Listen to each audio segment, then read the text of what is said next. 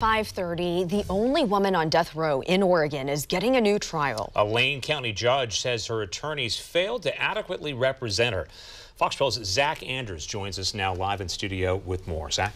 Yeah, thanks. Angela McNulty, who starved and tortured her 15-year-old daughter to death, was convicted in 2011 and has sat in a Wilsonville prison ever since. Short time ago, a Lane County judge signed an order that threw out her conviction and her death sentence. Senior Circuit Court Judge J. Burdett Pratt ruled today to vacate the conviction and death penalty. Judge Pratt says her attorneys failed to adequately represent her during the trial. Back in 2009, Eugene police were called to a home and told a person was not breathing. 15-year-old Jeanette Maples was rushed to a hospital but ultimately died.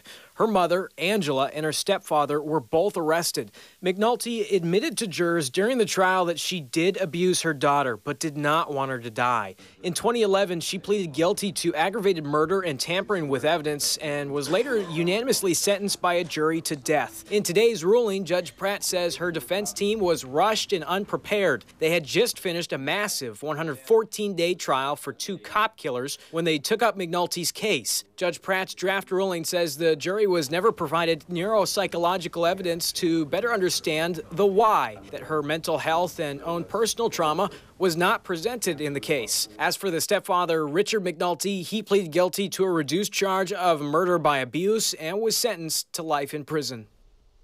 Now, of the 30 on Oregon's death row, McNulty is the only woman. Former Governor John Kitzhaber instituted a moratorium for the death penalty in 2011.